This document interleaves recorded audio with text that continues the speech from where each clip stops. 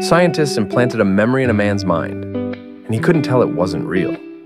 The experiment that shocked the world. In the early 2000s, a group of cognitive scientists led by Elizabeth Loftus wanted to explore a terrifying question.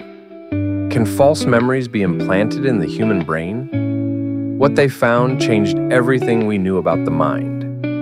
Meet James, a volunteer with a sharp mind. James, a 31-year-old software engineer, joined a study thinking it was about childhood memory recall. He was confident. "I remember my childhood perfectly," he said.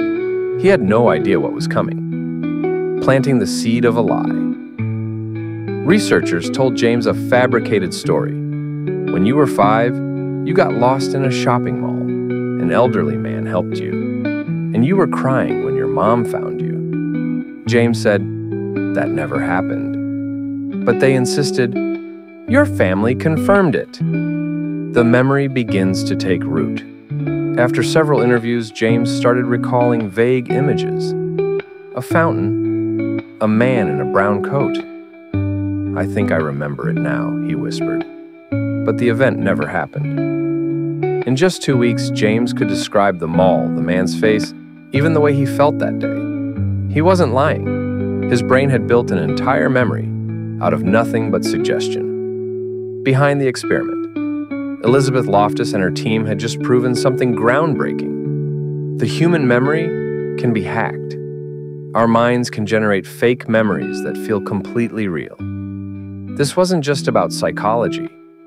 Wrongful convictions, false eyewitness accounts. People believe things happened, even when they didn't. It's not deception, it's memory distortion. When told the memory was fake, James was silent.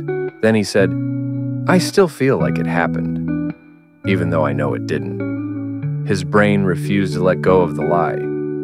Are your memories real? Researchers now believe up to 30% of people can form false memories under suggestion. Photoshop, media, stories. Even family members can unintentionally plant memories that never occurred. Your memory is not a camera. It's more like a storyteller, filling in gaps, editing details, rewriting the past. The scariest part? You might never know which of your memories were never yours to begin with.